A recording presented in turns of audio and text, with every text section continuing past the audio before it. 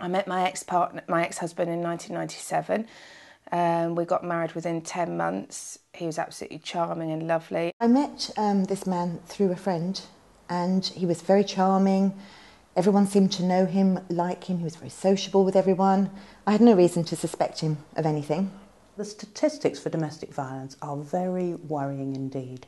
It affects 1 in 4 women. 30% of cases start, in fact, in pregnancy. 6% of cases are, in fact, men. And shockingly, 2 women die every week in the UK as a result of domestic violence.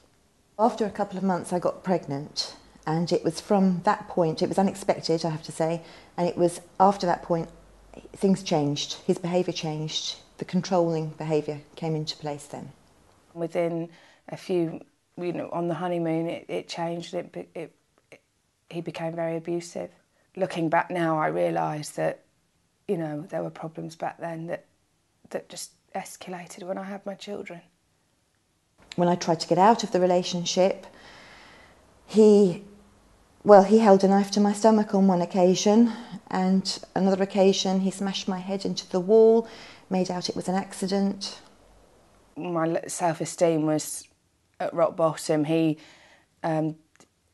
was very derogatory about me as a person, about my looks, my clothes, my everything. He was just very unpleasant most of the time. I always ended up saying sorry, even though I hadn't done anything, just to keep the peace.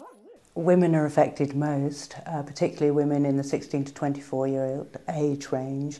Domestic violence is no respecter of wealth or culture. It can again occur across the whole socio-economic spectrum. He isolated me from people that would say, hang on a minute, Zoe, what's he doing? What are you doing that for? Because he knew, looking back now, that anybody close to me would say, that's not normal, you shouldn't let him treat you like that. I was about 4 months pregnant when I suspected that he was drugging me. I would wake up, I'd have, with hazy flashes, bits of memories, and I just didn't feel well at all. That's when I really did think, I'm losing my mind here. I was questioning my own sanity. Part of me knew something was very wrong, but I was being told by him I was mad.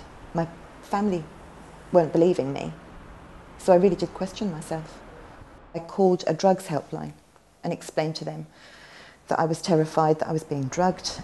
They advised me to go to A&E, so I went to the hospital, I got the test, and it came back positive.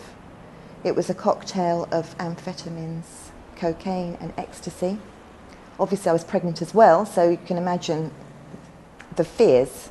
As a result of that, the doctors couldn't tell me whether the baby would have been okay or not. Given the situation, along with that, I decided to have a termination. We now know that children are seriously affected by domestic violence. It can affect their emotional development, their social development, it can make them very frightened and have a long-lasting impact for the whole of their lives. One of my worries was for the children, and obviously I couldn't leave him because I didn't want to render my children and I homeless.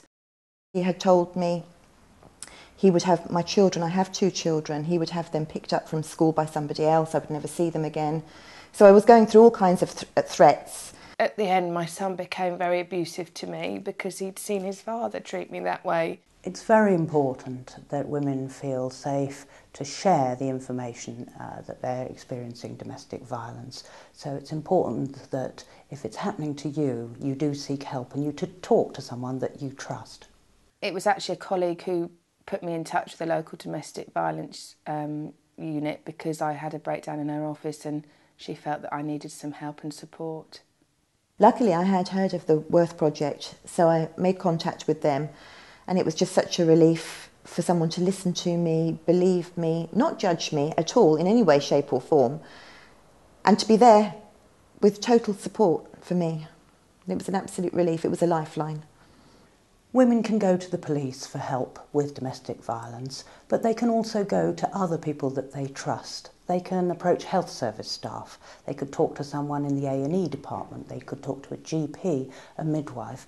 Everyone these days is much more aware of what needs to be done and can advise on where to go for help. As a woman on your own, going to the police, going to court, It can be very traumatic, but with the Worth project, I wasn't alone. I was able to do it. There is a lot more support available these days. Independent domestic violence advisors are based locally, and you can be put in contact with these by the NHS or by the police.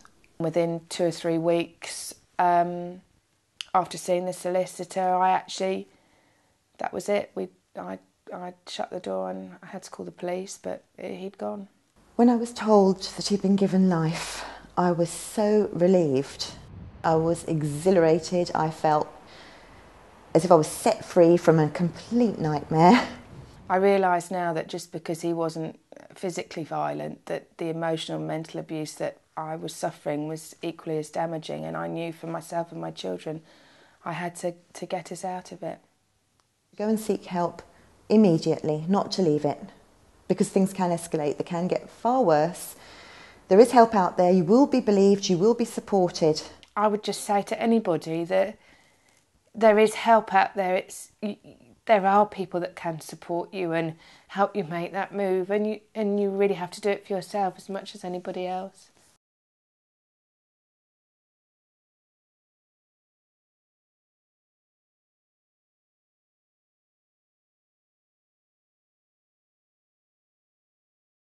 For more information, visit www.nhs.uk.